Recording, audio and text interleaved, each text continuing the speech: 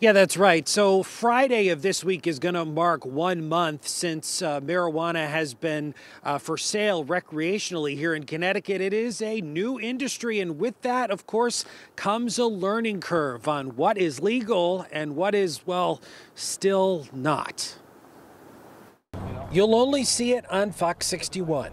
So it must have been like a traveling pot truck, basically.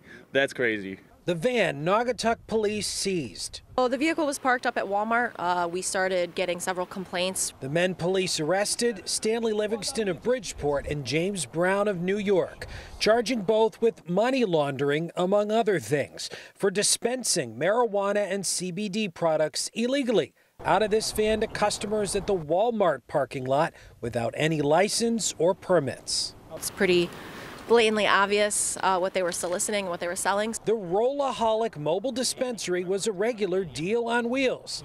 The van has Connecticut plates, but the number just rings and says no voicemail has been set up.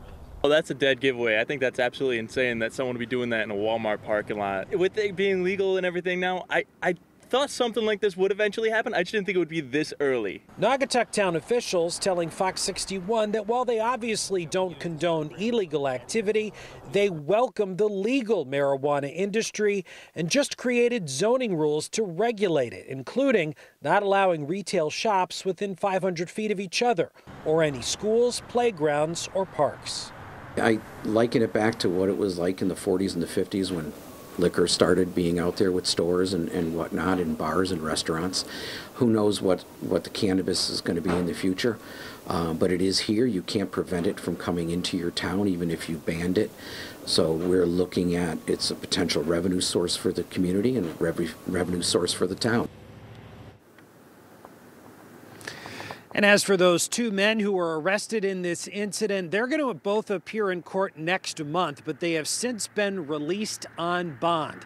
I also talked today with the State Department of Consumer Protection, who told me that here in Connecticut, there are no permits or licenses that would allow anybody to legally sell marijuana out of a van.